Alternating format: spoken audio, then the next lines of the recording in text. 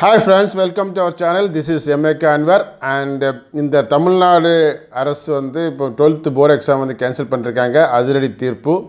So உங்களுக்கு எல்லாருக்கும் தெரியும் the last 3 days வந்து there are so many discussions with ministry and higher education officials and all parties meeting எல்லாமே பண்ணி ஃபைனலா ஒரு முடிவு எடுத்து லாஸ்ட்ல வந்து இது முதலமைச்சர் பார்வைக்கு போயிருக்கு. So they have announced it is cancelled. No, the 12th board exam in Tamil Nadu stands cancelled for 2021. Right? Okay. இப்போ அடுத்த கட்டமா பார்க்கும்போது CBSE நீங்க பார்த்திருக்கோம். CBSE 2 days before வந்து கேன்சல் பண்ணிட்டாங்க. So they have set up a 13-member panel to evaluate the marking scheme. அதை வந்து ஒரு 2 weeks உள்ளல அதை ஃபைனலைஸ் பண்ணி அந்த மார்க்கிங் ஸ்கீம் வந்து அவங்க அமல்படுத்துவாங்க. ஸோ அதே மாதிரி தான் தமிழ்நாட்டிலையும் பொறுத்த வரைக்கும் தமிழ்நாட்டிலையும் முதலமைச்சர் அவர்கள் வந்து ஒரு ஆணை பிறப்பித்திருக்காங்க.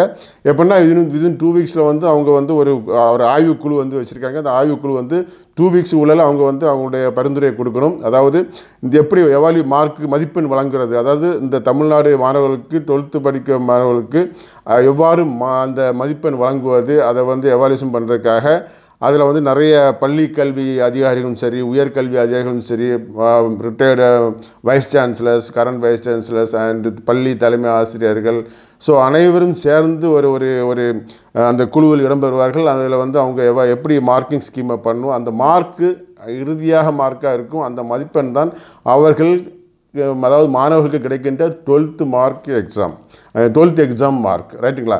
அந்த மார்க்கின் அடிப்படையில் தான் உயர்கல்விக்கு விண்ணப்பம் செய்யலாம். விண்ணப்பம் மட்டுமல்லாமல் உயர்கல்வி தேர்வு முறையும் அந்த மார்க்கின் அடிப்படையில் தான் நடக்கும்.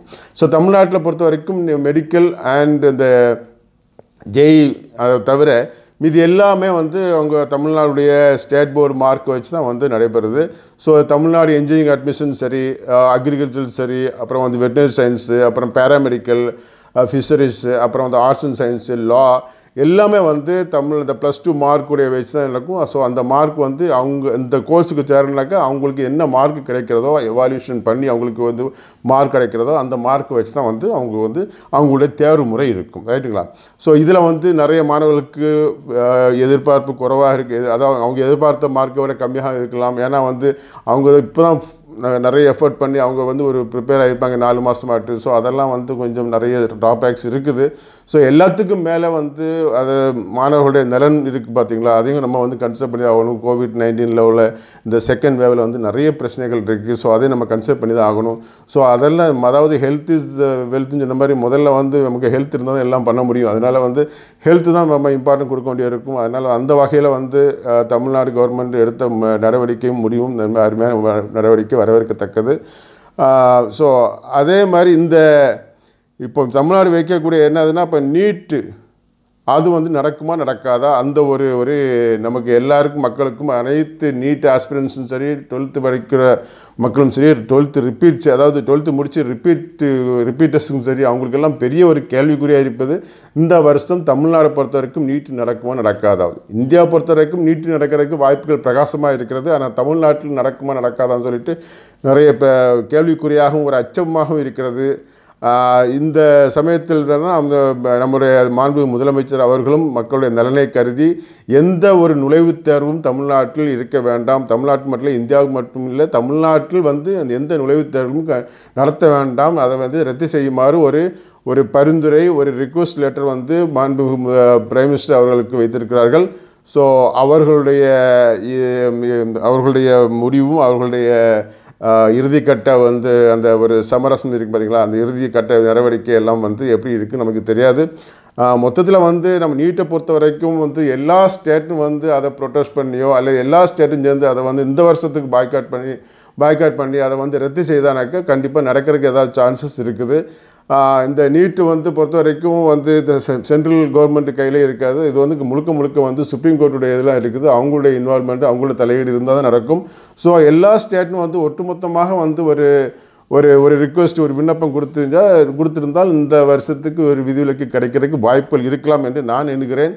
ஸோ அது எப்படி என்று தெரியவில்லை. ஸோ எது எவ்வாறாக இருந்தாலும் அந்த நீட் இருக்குதுன்னு சொல்லி ஒரு நம்பிக்கையில் நம்ம வந்து மக்கள் வந்து ப்ரிப்ரேஷன் எடுத்துகிட்டு இருப்பாங்க. ஸோ அதை அப்படியே கண்டினியூ பண்ணுங்கள். ஸோ நீட் நடக்கவில்லை என்றால் அது வந்து அவ்வாறு எடுத்துக்கொள்ளலாம். ஸோ நீட் நடக்குமா இருந்தால் கண்டிப்பாக நம்மளுடைய அந்த ப்ரிப்ரேஷன் வந்து உங்களுக்கு வந்து பலனளிக்கும். ஸோ அதனால் அந்த ப்ரிப்ரேஷன் நீங்கள் ட்ராப் பண்ணாதீங்க. ஏன்னா இறுதிக்கட்ட முடிவு நமக்கு தெரியாத வரைக்கும் நம்ம வந்து அந்த ப்ரிப்ரேஷனை வந்து ட்ராப் பண்ணுறது, கிவ் அப் பண்ணுறது வந்து நம்ம வந்து ரொம்ப ஒரு முட்டாள்தனமான ஒரு செயல் என்று சொல்லலாம். அதனால் மாணவ செல்வங்கள் கண்டிப்பாக வந்து நீட்டு இது வரைக்கும் அஃபிஷியல் அனௌன்ஸ்மெண்ட் ஒன்றும் வரல. ஸோ நீட் இருக்குதுன்னு சொல்லிட்டு ஆகஸ்ட்டில் வந்து அனௌன்ஸ் பண்ணியிருக்காங்க. ஸோ ஆகஸ்ட் உள்ளது கண்டிப்பாக வந்து செப்டம்பர் ஆகலாம்.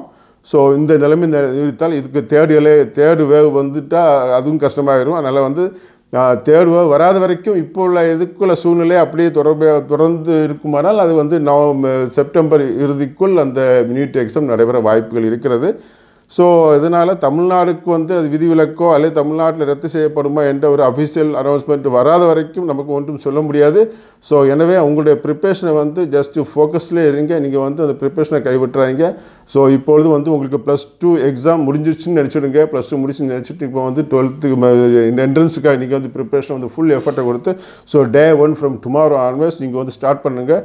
ஸோ உங்களுடைய அந்த preparation just keep continue and till the official announcement comes for the need in Tamil Nadu. So இதுதான் என்னுடைய ஒரு அட்வைஸாக வச்சுருக்கிறேன்.